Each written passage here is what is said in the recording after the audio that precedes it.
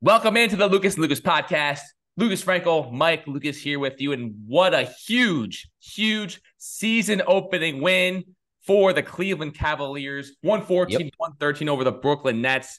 And we have some breaking news. Mike Lucas is now a diehard Cleveland Cavaliers fan, was actually rooting against the Nets last night. One of the biggest traitors that I've seen in recent memory. But this was just an absolutely inexcusable loss for the Nets. 6-point lead with 24 seconds to go. You should never, ever blow that game. I thought that they needed Ben Simmons on the floor at the end because they didn't really have a true ball handler, and Donovan Mitchell just absolutely cooked them and just took the ball away from anyone he wanted to at the end.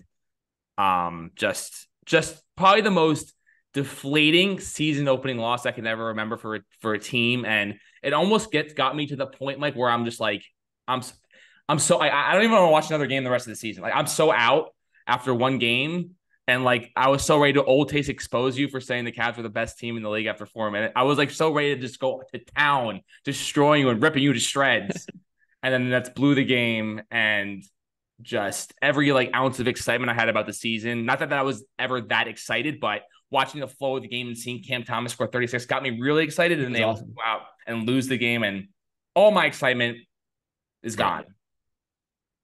I will start with the tweets, and then we'll get to the game itself. I was doing a little experiment here. So obviously, I work in Cleveland. Experiment? Yes, and I have the text messages to prove. So we in Cleveland are so Browns-centric right now and so Browns-focused that nothing else matters here, Frank.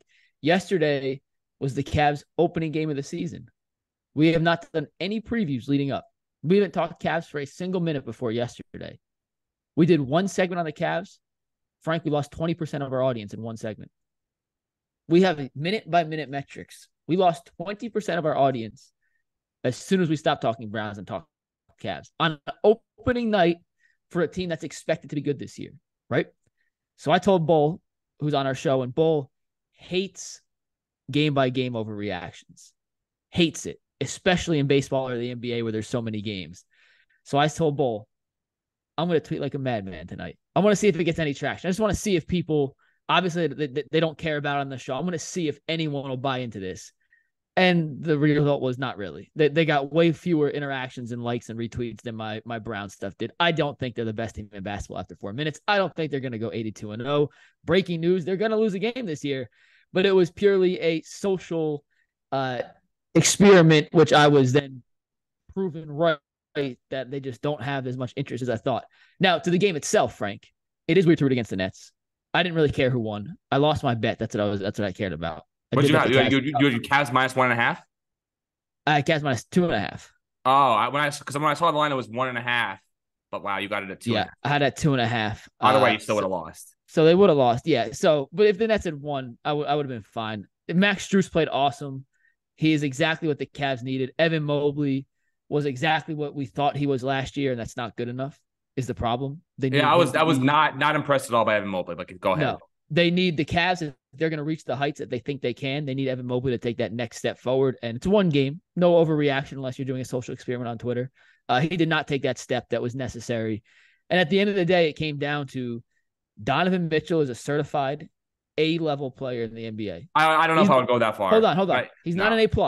And there's a difference between the A's and the A+. Okay, you're going A. He's not an A+. I think he's A-. Sure. He's a top 15 guy, back end of the top 15.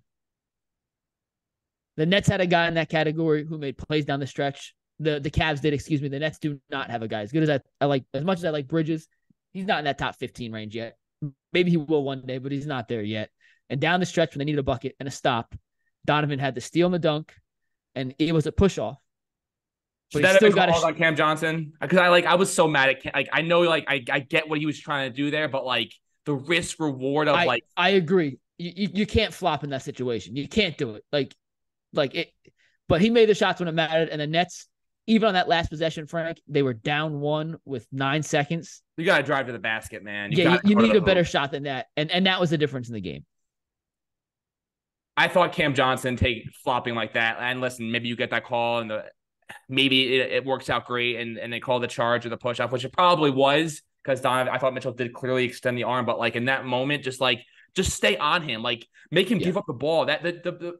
the emphasis in the net for the Nets defense in that moment should have been make Donovan Mitchell pass the ball, because you saw on the Cavs on the other end, they made Mikal Bridges give up the ball. You got to figure out a way to do it. If Strus beats you, like, so be it. Like, hats off to them, but you cannot let Donovan Mitchell beat you in that moment. I was so disgusted with Cam Johnson. I agree. For flopping in that moment. A couple other takeaways I had. I thought Ben Simmons was exactly the same as he's been. I disagree. When he played last year, I thought he was so not aggressive. He only took 6 shots. If the Nets are going to win anything this year, Mike, and like be competitive, Ben Simmons has to score between 15 and 20 points per game. We can't have this, because there were a couple instances where he was like right under the basket, grab a rebound, and like would just like, instead of like looking around, turning around, just like jumping up and like letting it in, would like look to pass. He's so passive. I feel like he's got to be exponentially more aggressive on the offensive end. I was getting frustrated watching him and seeing his passiveness. He scored 2 field goals. One was an alley-oop dunk. The other one was a little bit of a hook shot layup with, like, I don't know, 4 minutes to go in the game. I was just expecting more. He's got to shoot at least 10 shots a game. He's got to be in that 10 to 12 range. So I agree on the second part of that. I do think he needs to shoot more, but the way he was able to, when he was on the court, and I actually agree with you, I think even though you can't have him out there because they just foul him and that becomes an issue, which is so. But it's not even that though. They didn't foul him. They didn't foul him last night. So the whole fouling thing, like, if they're gonna foul him, like, foul him, great. But you can't play scared and have that mindset when he's on the court. But go ahead. Sure. He was aggressive at certain points in the game in a way I had not seen it all last year. And maybe it's unfair to expect 0 to 100 in game 1, but I thought if last year was 0 and that's the base, he looked 35% more aggressive at points in the game, and maybe just needs a little longer, which is, it's not fair for us as fans to be like, you need more time, because we're giving you plenty of leeway, Ben. Like, but now he looks healthy. He moved well, and there were points last season where he wasn't moving so well. He moved well. I liked what I saw. It's not where he has to be, but I did think there were some things you could take away from yesterday and say, hey, it was not a total abomination, which it could very well have been. I wouldn't call it an abomination at all. I thought he'd be a little more aggressive than he was. That's all. That was my biggest takeaway. I thought there were plenty of opportunities for him to really make his presence known in that game, and I felt he maybe chose not to, and he had the opportunity to. So, like I said, maybe I'm being a little too harsh on him for one game, and maybe it'll take him a couple games. But I feel like if the Nets are going to be a competitive team this year, he's really got to put the emphasis on himself to be a lot more aggressive on the offensive side of the ball. Like, if you miss shots, like I just want to see like don't stop being so afraid to fail. Take the shots, miss them. That's okay. Like, I feel like if he just can just exert himself more. Like, he has the ability to be like a Giannis type of dominant player on the court, and seeing him be passive is just it will always be frustrating for me, because this guy's got so much natural ability. So maybe I'm just frustrated by the fact I see so much raw ability, and the fact that he's not like, because if I was like that, I'd be like a madman. Frank, and that's the last one we can move on, because I know we got to move quick today. The way you just described how you feel about Ben Simmons is how 97% of Cleveland feels about Evan Mobley. Like, to a T. They're very in the ways they're passive. They're very different. But Cleveland wants Evan Mobley to grow a set and be an effing dog. Like, you have all the potential in the world to go be a guy who can fit into that quote unquote unicorn category. And Frank, he had 10 points yesterday. He had 5 rebounds. He's too talented to be producing that little in terms of actual tangible production.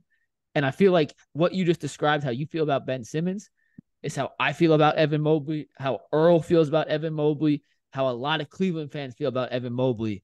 And we had the discussion yesterday, and we could do this on a podcast another time, but I think you're either born with that dog in you or you're not. And I don't know if Ben Simmons ever had it, and maybe he lost it, but I'm not sure you could ever develop it. And I don't think Evan Mobley has it. And I have and this is not based off this is based off last year, severely tampered my expectations for him after where he was after a rookie and after he was a sophomore. I don't think the ceiling is nearly as high anymore, because I just don't think he has that killer in him. And we need him to develop it, and we need Ben Simmons to develop it.